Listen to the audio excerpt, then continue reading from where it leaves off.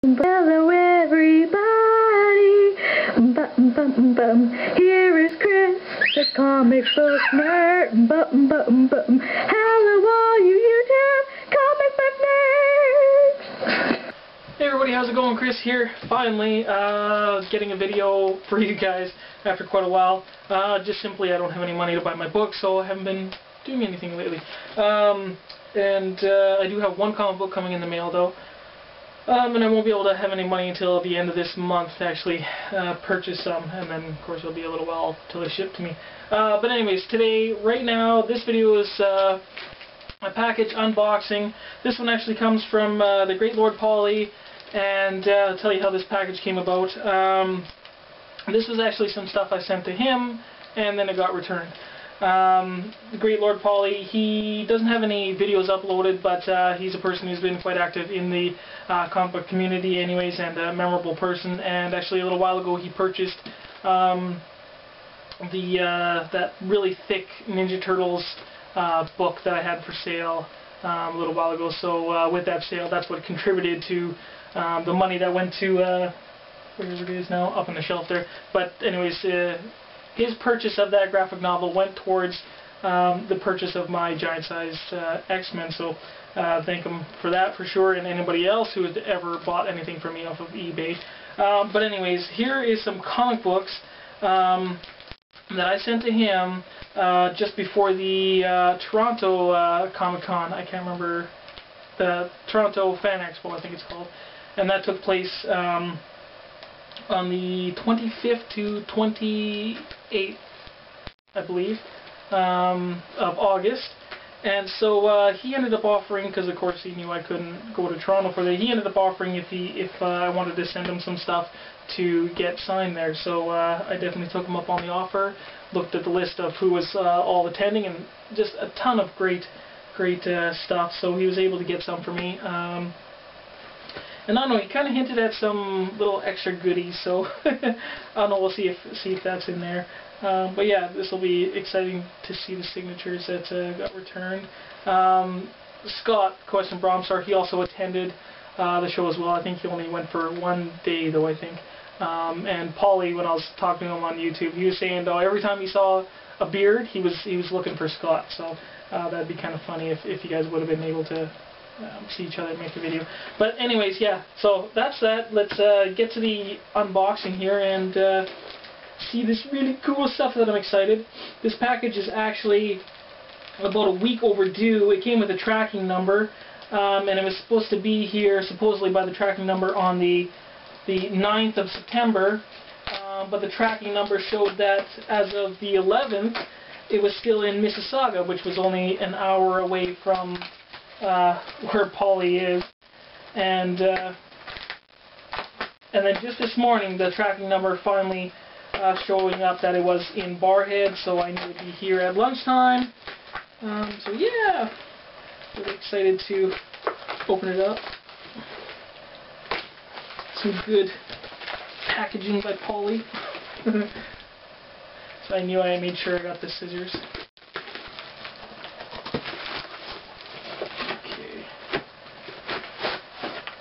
So we have a box in the bag, nothing in the bag, nothing in the bag. We have a good packing, looks tight. I like these boxes as well. Good boxes.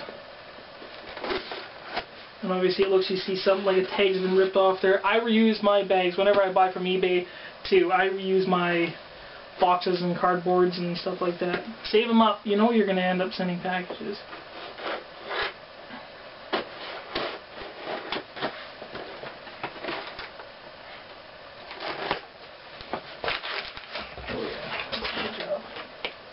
Okay, excuse me for a moment.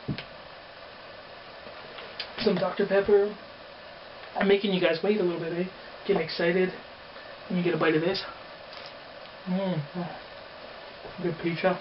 It's my lunchtime. And I'm eating some leftover pizza from my son's birthday this weekend.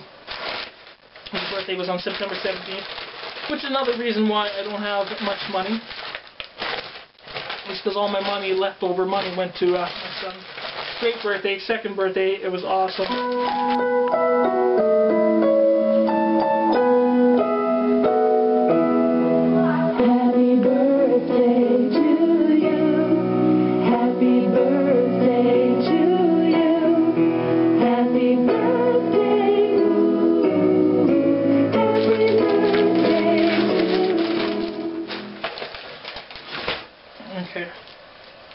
has a note here. It says, "Read me." So I should probably read it. So it says, "Dear Chris, consider this a random act of kindness from one comic fan to another. I hope you dig the books and the gift I threw in. Cheers. Woohoo! Pauly." And then he has a little Batman head there. Say, "The goddamn Batman approves." P.S. Hope you can read my writing. Yeah, I stuttered through it, but yeah. So there you go. So that's awesome. So, woo! Let's see what's in it. Oh, gotta use the scissors again. Scratch.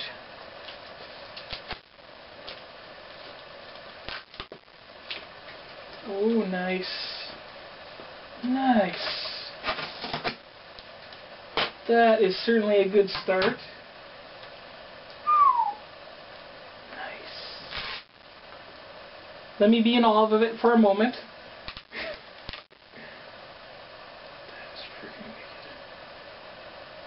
That is freaking wicked. Okay, this is the Fan Expo exclusive Captain America issue 1. That is freaking sweet. You guys can see it. Hopefully it's not glaring too much. But that is freaking wicked.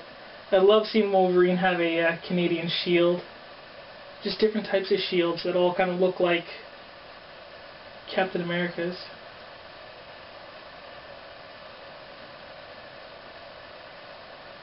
That's beautiful. That's beautiful. That is a really good exclusive. On the back here, I actually sent him this too. This was the Gargoyles DVD cover. There was Kurt Leonard there, the designer, one of the designers, or main designers, who was Canadian from the Gargoyles TV show, cartoon. It was by far my favorite Disney, but unfortunately I don't think he was saying in a message that he couldn't get his signature on that one. That's wicked. Wicked, wicked, wicked. Okay, so we have here, this was one of the books. So like I say, that Captain America #1, that was a gift from him. That was really awesome. I love that. This was a book that I sent to him.